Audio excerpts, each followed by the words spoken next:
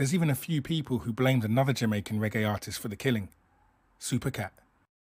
That remained just a rumour until July 2019 at a party in Brooklyn.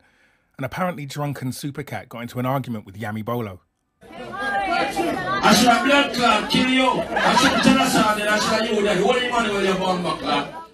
The video quickly spread around the worldwide reggae community and reignited the rumours of Supercat's involvement.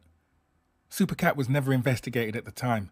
Instead, Tenor's friend Glenn Holness, better known as rising reggae star Nitty, was suspected. Oddly, Jamaican newspaper The Gleaner reported in October 1988 that Tenor had been shot in New York after an argument. That report proved to be a little prophetic. 3 years later, in June 1991, Nitty was shot and killed outside a record store in New York.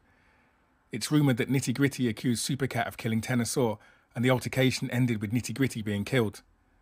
NYPD initially arrested and charged Supercat, a licensed gun owner, but he was later cleared on the grounds of self-defence, as witnesses said Nitty had attempted to shoot first. Despite a career lasting less than 5 years, Tenor managed to establish himself as one of the most unique and influential reggae artists of all time.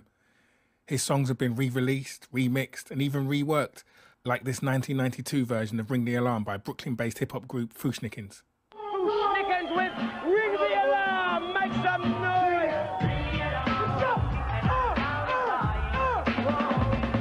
Ring the alarm, all I wanna take on you, I'm about to rip this song. When the mic is grip, my lyrics is spit up like bombs and big hip.